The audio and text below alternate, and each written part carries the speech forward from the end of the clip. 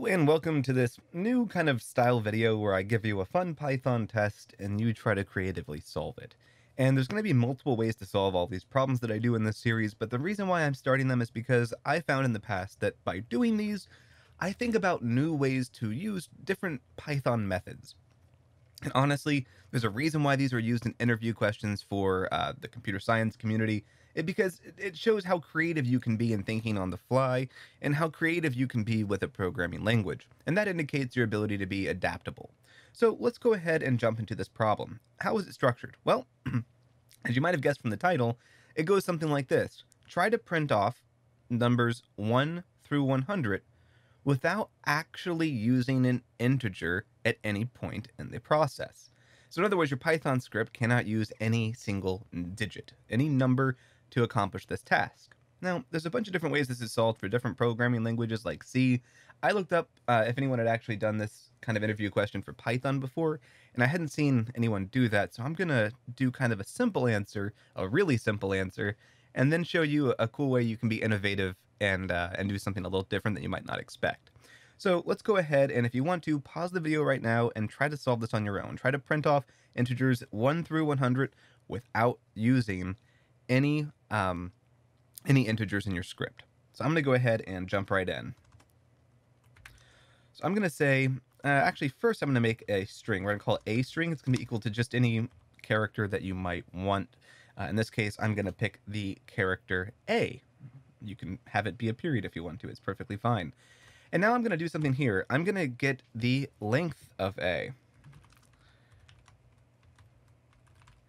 And now I think you should pause the video because you might be seeing how to start solving this problem. Notice how we've taken a underscore string, which is a string, and used its length to get an integer. Now, I would highly encourage you to now pause the video, stop right here, and think about how you might solve the problem going forward.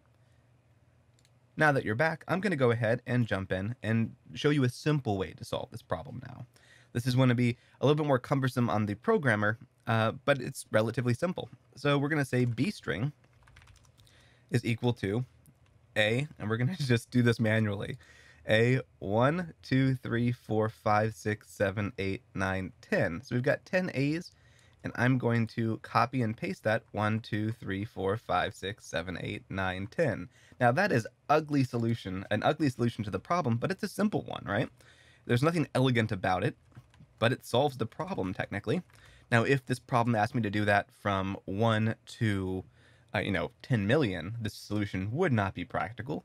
And I've accidentally done it one too many times. Print this off just to make sure. I got 2 now, and we can do that. Now we've got 2 integers that we needed for our problem. Now, try to pause the video once again and see where I'm going with this. Okay, now that you're back, we're going to convert these into new objects. So we're just going to call this, let's call this A, and we're going to call this B. And now what we're going to say is for I in range, and we're going to say A, B, print I. And now you can see that we've gone from 1 down to 99, and if we just simply add one more character in there, we will be fine, and we'll be 1 to 100. So that's how you can print off 1 to 100 without using any really complex solutions and without using a single integer in your script. Now for a fun one that you might not expect, and I haven't seen this answer anywhere on the internet, so we're going to do something that kind of pushes Python's limits a little bit. I have no idea if this would be considered cheating, but Captain Kirk cheated and everyone liked that. So we're going to just comment all this out. Let's get really creative now.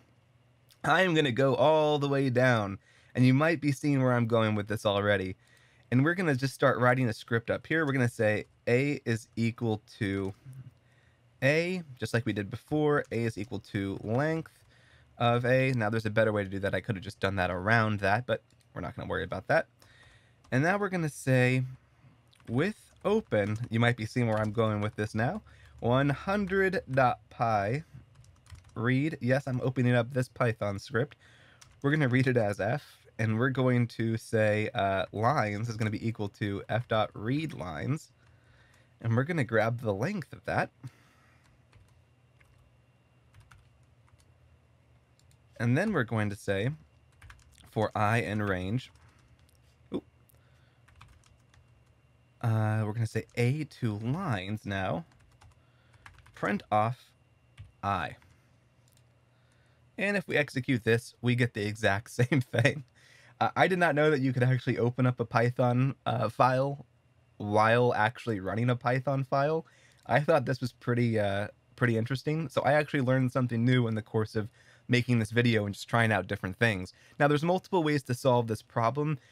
Post your solutions in the comments down below. I thought this might be a fun exercise for different people to try different things. Remember, there's not one right solution to this problem. It's all about taking the problem and coming up with an innovative solution that you might not thought about. So my initial solution is kind of like the more common one. My innovative solution is this one. Come up with one that you think is innovative and share it with the community.